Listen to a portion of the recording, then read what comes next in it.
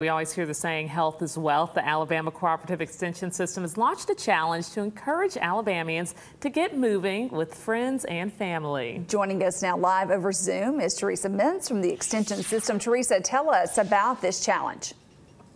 Thank you so much for having me. So Move Alabama is a partnership between my program, the Expanded Food and Nutrition Education Program, and our SNAP Ed team.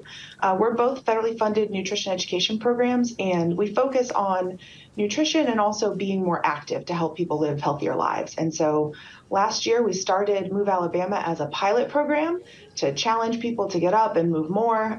It was really successful. So this year we decided to bring it big, and it's statewide, and it's a challenge for folks to get out and get active with their neighbors and their families.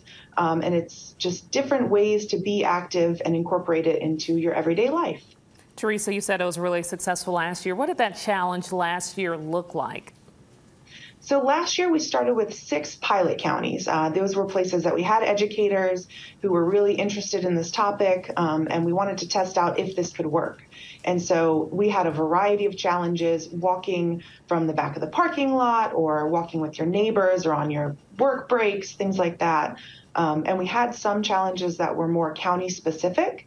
And so what we wanted to do was make it more general and fully accessible to all of our different communities this year. So this year it's more of a statewide opportunity. Yeah, the key is to just get moving. According to the CDC, 30% of people in Alabama are not physically active. How can this challenge help that, even just a little bit? Right. So our physical inactivity rate is really high in Alabama. There's a lot of reasons for that. There's a lot of different obstacles.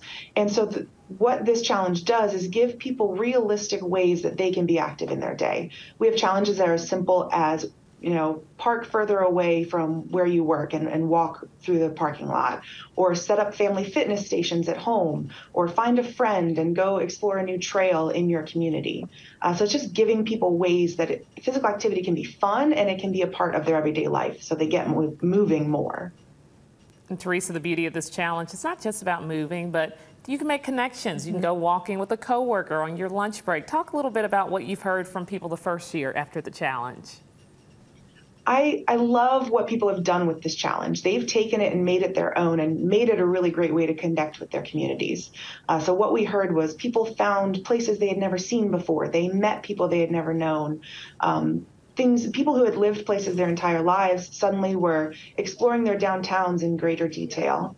And then they used our Facebook group, which is a huge part of this program, to connect with other people in their communities and to really find ways to celebrate and to be more active. You can spend more time with your family too, and that's always so important. Where can people go to learn more about this challenge, Theresa?